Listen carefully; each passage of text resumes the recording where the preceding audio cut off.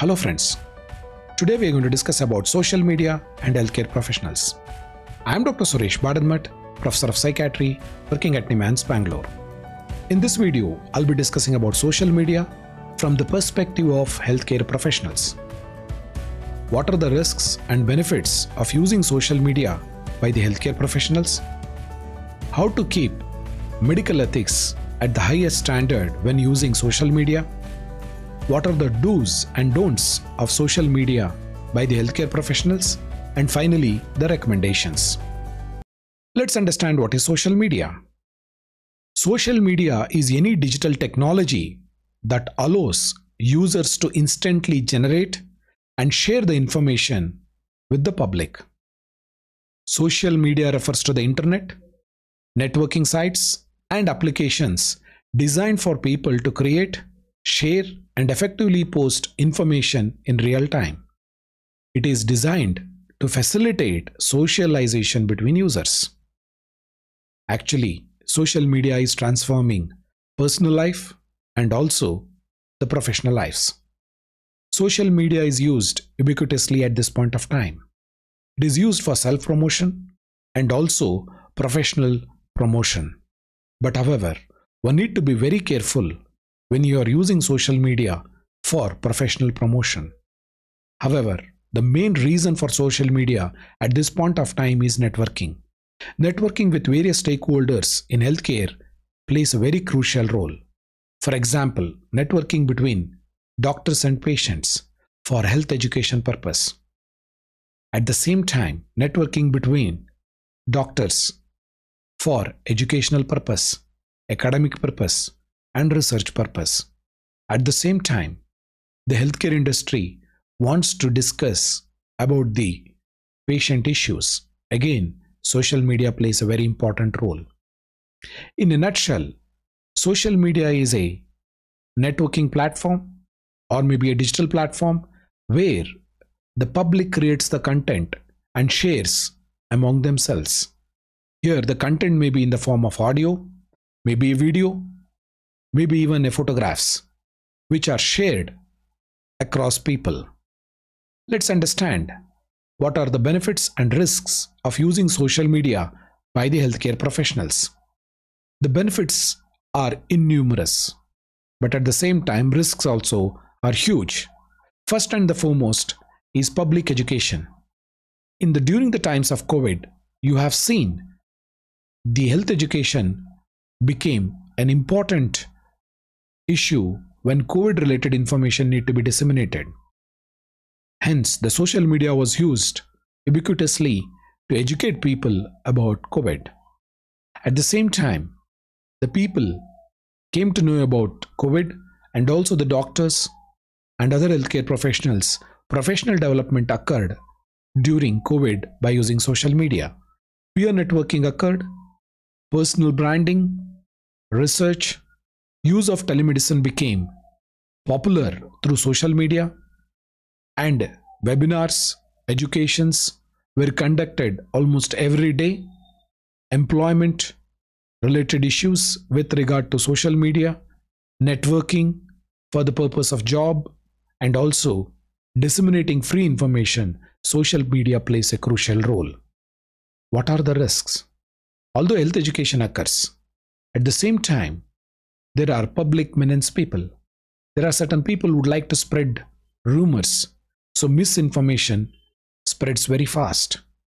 There are studies which clearly said that the misinformation, rumors spread 10 times faster than the truth.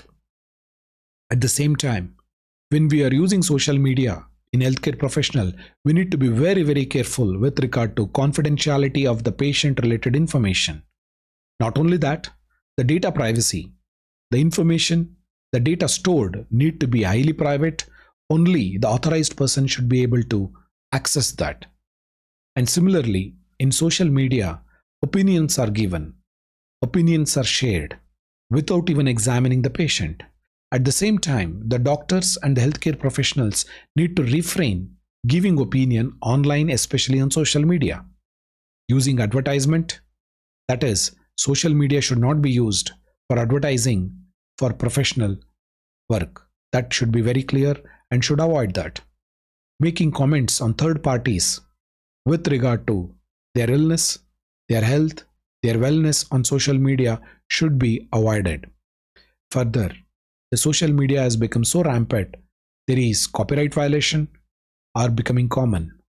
People take information from one person and post it that they are saying it.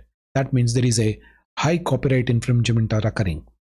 Not only that, because of the social media, the boundaries are blurring. The relationship between the patient and doctors is blurring.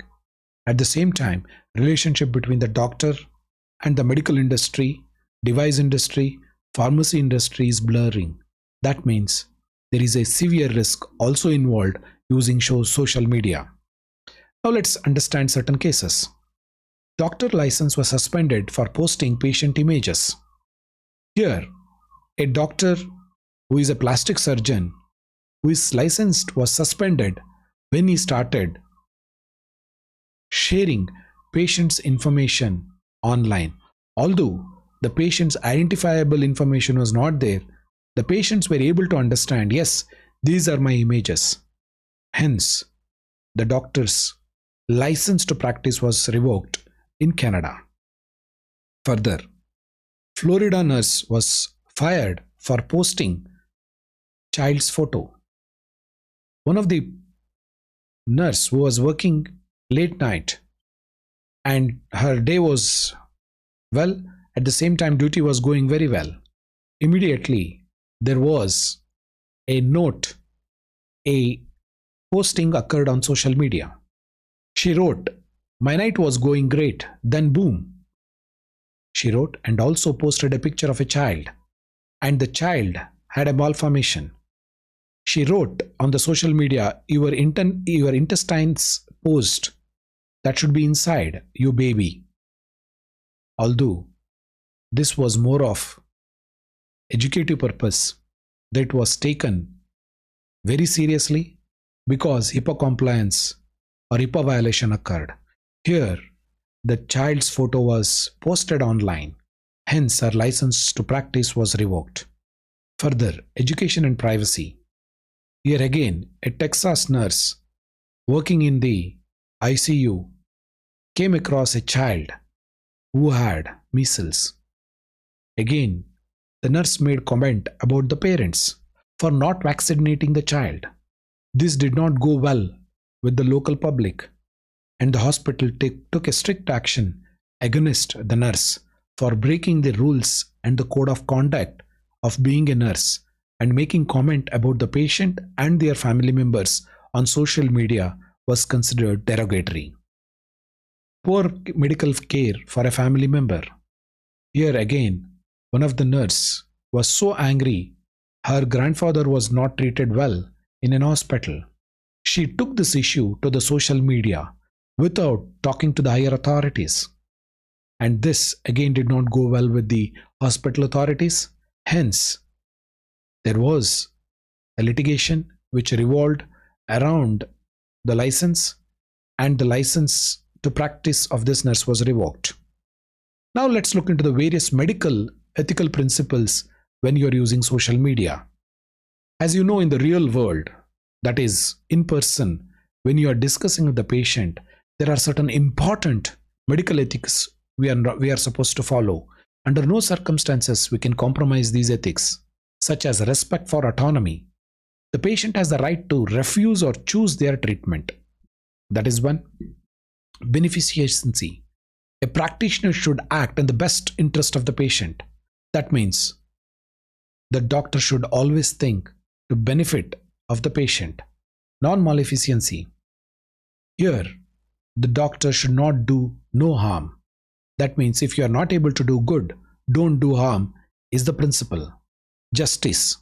Here, the distribution of the scarce resources in the interest of the community and the justice of the community should be considered to use these scarce resources. And finally, the informed consent, privacy, and confidentiality plays a crucial role. Although these medical ethics are very important in the real world, but now they need to be applied even in the virtual world. Let's look into important aspects. These are the ethical principles. And these ethical principles becomes important in virtual world. They are confidentiality, data privacy, trustworthy of information which is posted online, whether it is a misinformation, is it a rumor, or is it a trustworthy information? And finally, the patient privacy need to be kept high when you are interacting in social media with others. Let's look into those important ethical principles while using social media. First and the foremost, autonomy and non-maleficency. Here, when you're using social media by a healthcare professional, you need to be cognizant and also to maintain patient privacy and confidentiality at the highest standard. You need to follow ethical guidelines similar to in person or else in the real world. The same ethical standards also will apply during social media interaction. Hence, confidentiality, privacy, and informed consent need to be taken when you are interacting in social media if you are revealing the information on social media. Non-maleficency. To use privacy setting to safeguard personal information, at the same time information of the patient, and also make sure those, if there is any change in the privacy setting of the social media, you need to uphold the privacy of the patient family members, because once it is outside, that is in the internet, and if there is a change in the privacy setting of a social media, you need to update yourself. That means the responsibility is also on the doctor. If you are using social media, make sure that you are aware of the privacy settings. Finally, the beneficency and non-maleficency. To maintain appropriate boundaries with the patient and the patient family members is a very important step, because this internet has blurred the boundaries between the real world and the virtual world. Here, in the virtual world, the doctor is available 24/7. Patient can approach the doctor anytime. At the same time, the patient can interact with the doctor can interact with the patient in a secretive manner. At the same time, sexual boundary violation can occur on social media also. Non-maleficency. To separate the professional social media account with the personal account, and also to keep unprofessional content out of your social media is very essential role that needs to be played by the healthcare professionals. Beneficency and non-maleficency. To recognize that action online and content post maybe have severe consequences. Hence, before posting any information on social media, think many times. It may harm the patient, harm the family members, or any others. If you are in doubt, don't post it. To avoid use of social media that distracts during the working hours. Suppose if you are posted in emergency, are in ICU or in OT, please avoid using social media, because that will come in the way of your functionality. Hence, you need to be very, very careful when you are using social media. And you need to know what are the areas which is going to affect when you are using social media. Here is a healthcare professionals. It will affect the doctor-patient relationship, nurse-patient relationship. Hence, we have to be very careful when you are using social media. The relationship between the patient, the ethical standard should be very high. With the employee, when you are interacting in the social media, you are representing an institution. Hence, be careful. You should not make any derogatory comment against the organization, against any institution, against the sovereignty of any country, any religion, to any person, because you are not just a healthcare professional. You are representing a body of professionals and also organizations. Industry. You may be connected to various healthcare industry, medical industry, pharmacy industry, and public at large. Hence, you have to play a crucial role maintaining boundaries with these various stakeholders. Personal life. Healthcare professionals also have personal life. They have their friends, they have their family members, relatives. Hence, they need to keep social media account of personal and professional separate. Peers. Invariably, the healthcare professionals learn from their peers because the science and technology is growing very fast, need to update themselves. Hence, the peer learning is a very important step in social media. And finally, the public. Because you are on social media, you will be posting something. You are educating public. At the same time, you may be misinforming the public. Hence, what you post on social media, because you are a social media influencer, people follow you, and you are a healthcare professional. Hence, you need to take complete responsibility of your posting on social media. Let's understand the various medical guidelines which have been posted with regard to social media. There was a study which was published in 2019 by Hensey and his colleagues. They reviewed 9 guidelines with regard to social media and medical professionals. This is a very important study. I request all the followers and subscribers to go through this study. This study was titled as Social Media Guidelines, a review for health professionals and faculty members. And this study gave some important messages. And these are the various guidelines which this study did the review. It talked about 5 important themes which came up across all guidelines. The 5 important themes are public trust. The healthcare professionals are posting information online. Hence, they need to maintain that public trust at the highest standard. Hence, they need to take complete responsibility and keep the public trust at the highest level. Data privacy. Again here, the doctors have a huge amount of data with regard to patient, healthcare industry, and various other information. Hence, the data privacy is the second important theme which came in the analysis. Confidentiality of the patient. At the same time, defamation of the colleagues, patients, patient family members, industry, medications are the fourth important theme. And finally, encouragement for using social media has been found in certain guidelines. Let's look into each one of them. As I mentioned, 5 themes: accountability and responsibility to maintain public trust, warning that expected privacy and anonymity is not guaranteed on social media, confidentiality of patient information, defamation of patient, colleagues and products, encouragement and reasons to use social media. Let's take the first one, that is accountability and responsibility to maintain public trust in profession. Same standards should be used the way you use in the real world. Being aware, once you are posted, it is difficult to take back or difficult to control this post. Identifying your profession is very essential. You can go anonymous on social media, but if you are discussing about health related issues, you need to identify yourself, because public trust becomes very important.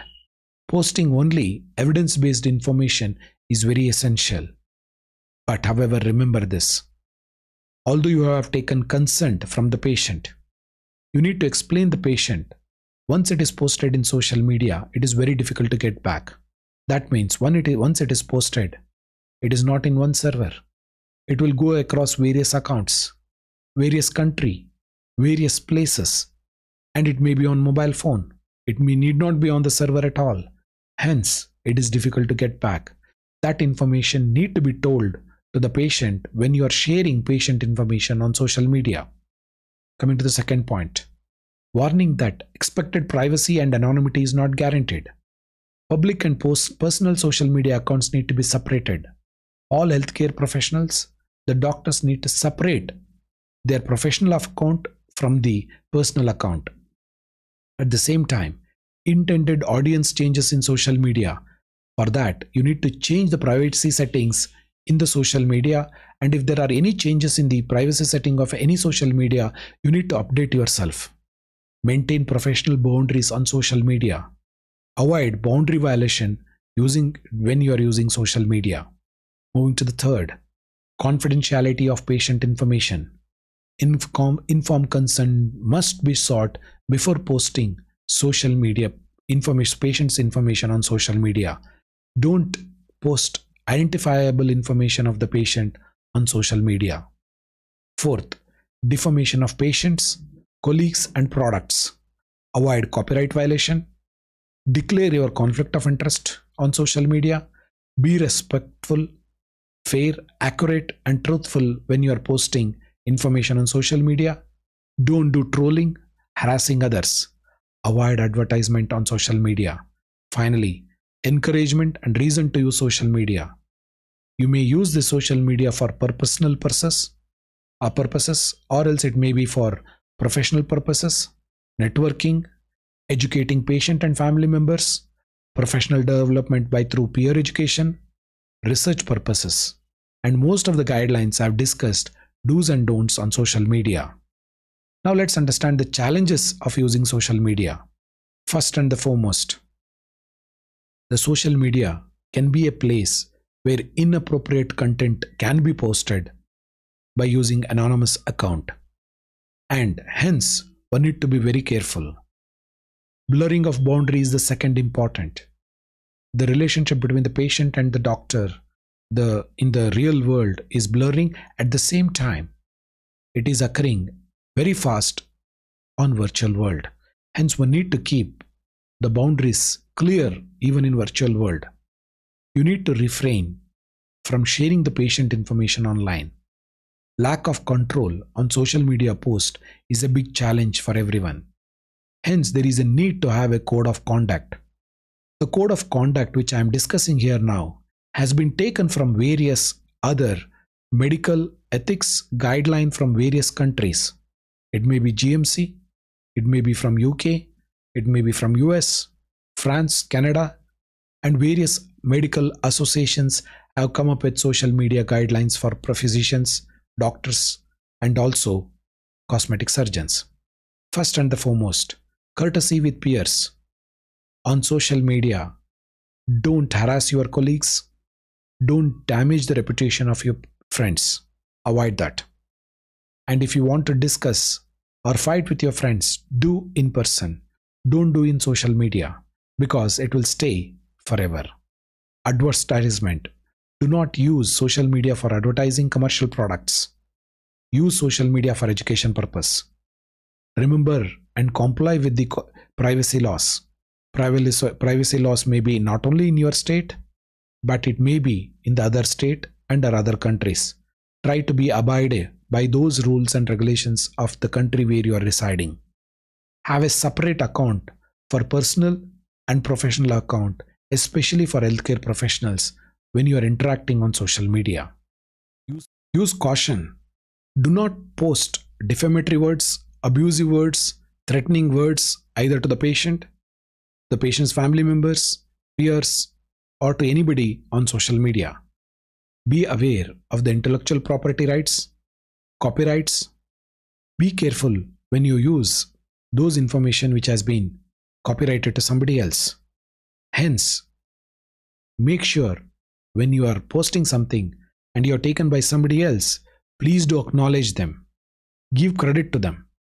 Avoid discrimination, either in the real world or even on the virtual world. Public education should be the goal when you are using social media.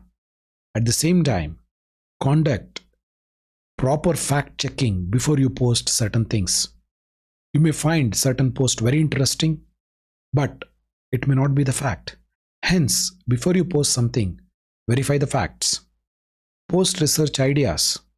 You want to do certain research. Post those ideas, get feedback from various people. At the same time, you have done a research. If it has not gone through the peer review process, avoid posting them online without getting the peer review done. Networking. Please do use social media for networking with the patient, with other professionals, other industry, for the benefit of the patient only.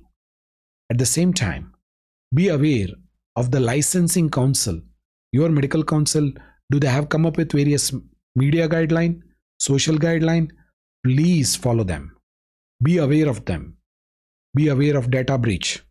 If there is any data breach, You will be held responsible based upon what type of data you're holding and how much is the breach. At the same time, don't post the protected health information online.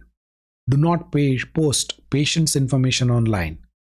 At the same time, don't provide individual medical advice or consultation online in public.